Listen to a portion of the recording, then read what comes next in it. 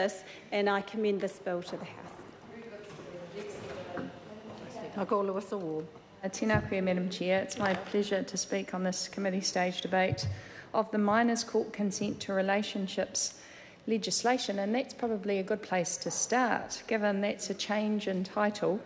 That when colleague Joe Hayes actually submitted this bill to the Parliament, it was called the Marriage Court Consent to Marriage of Minors Amendment Bill.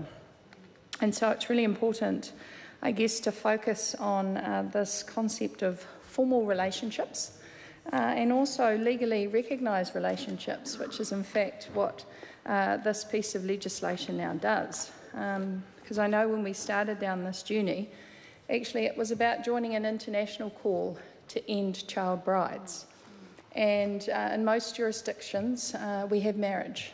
And so the original, I guess, intention was to make sure that young girls, that is, anyone under the age of 18, but over the age of 16, who could get married, actually did so in a manner that reassured us that they had given informed consent and that no harm was being done to that young woman. Because internationally we know that much harm is done to young women who marry early. A lot of the times young women marry early and have not good lives. Actually, lives full of abuse and family violence, and I'm speaking internationally now from a global context, which is why the UN and a whole lot of other organisations, End Child Brides, there are a few others, I'll have to Google and find them, but the reality of what the amendments have done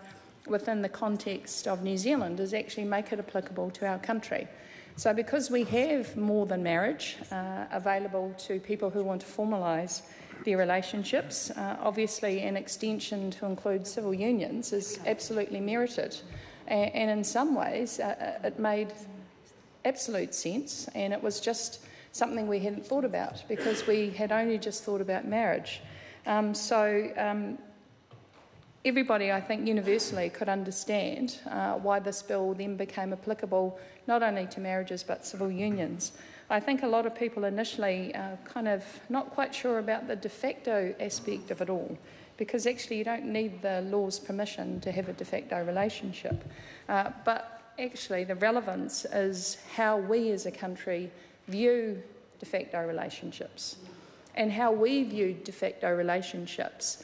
Which is a real quirk of our culture, is that actually you can be in a formal committed relationship and not have been married. And so the reason that we have chosen to include those in a de facto relationship in New Zealand is because they are legally recognised relationships. The state therefore has responsibilities to people who are in de facto relationships. And what we wanted to ensure, and I should read directly from the Select Committee report, excluding one legally recognised relationship could also be contrary to the Human Rights Act 1993, which prohibits discrimination on the basis of marital status.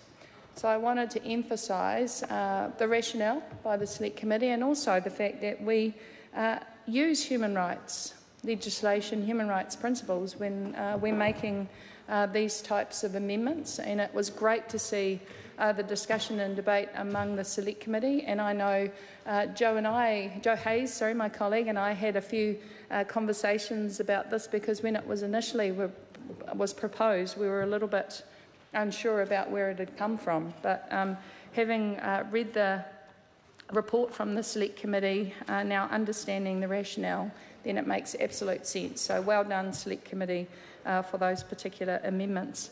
I want to focus on the issue about requiring court consent for 16 and 17-year-olds wanting to enter these legally recognised relationships. And others have focused on Section 18 and the requirement now to go through the courts. And I guess the jurisdiction of the family court and the family court judge in determining, from my perspective, whether or not the young person has the ability to give informed consent and to ascertain whether or not a young person does have the ability to give informed consent. There is a level of engagement between that judge and that young person. Madam Chair? Sorry, Louisa Wall. Thank you, Madam Chair. And it has been outlined and highlighted within the Select Committee report, the age and maturity, their views, any views of the parties' parents and guardians that can be reasonably ascertained, because at the heart of this piece of legislation is, as my colleague Anahila Konongata-Asuisuke highlighted, our duty of care to our children, and that we have to make sure that our children are not being abused and they're not being coerced and they're not being, led down a pathway where potentially really negative consequences would follow them for the rest of their lives. So those ethical principles of informed consent and do no harm are fundamental to changing who the consenting entity should be in a situation where a young person aged 16 or 17 wanted to formalise their relationship.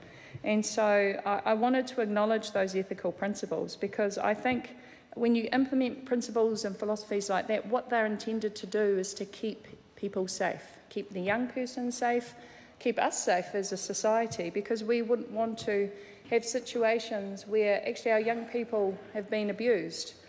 And we know that this issue is an interesting one, because it has made us also look at arranged marriages or cultural marriages, marriages where people are marrying overseas, coming back to New Zealand, and there are immigration issues. And we know through our work with Shakti that some of those issues actually are quite complex in some ways, but we are aware and need to be aware within that whole area what our obligations are, I guess, when we allow people to come into New Zealand under relationship visas, what the implications are, particularly for those young women who then come, because I have seen evidence recently of young women being dumped. They're brought in after arrangements in other jurisdictions, and I think that there is more to do in this area, to be quite honest. And so what this bill also does is provide a focus about what we think is important as a country. I too want to make a comment about the specific requirement of a cultural report, and we should go back to the origins of this piece of legislation in 2012, and it was presented initially to this House by Dr Jackie Blue, who was then a National List MP based in Mount Roskill. And her whole motivation for bringing this bill to the House was her engagement with the Indian community, an ethnic community within a community that she served, them highlighting to her the issues that that community have, and her desire to do something about the situation that was currently happening. So the fact that we will require, or the judge may obtain, a cultural report is incredibly relevant to this area, because we know that there are some communities within our New Zealand communities that are disproportionately affected by the current state. So we should acknowledge that, and we should also acknowledge, I guess, the advocacy that we've seen from groups like Shakti. And Priyanka's here. I can acknowledge my colleague Priyanka Radhakrishnan, who's worked for Shakti, and I know she can speak more eloquently about some of the stories she knows from our community. But again, I just want to highlight that, again, explicitly putting in legislation the value, the importance of culture, the relevance of culture, again, just highlights, I believe, how progressive we are as a country, how inclusive we are as a country, and I want to commend the Select Committee for the work that they've done to make sure that the relevance of these changes actually reflect the needs within our own society. Thank you. I call Dr Deborah Russell. Thank you, Madam Chair.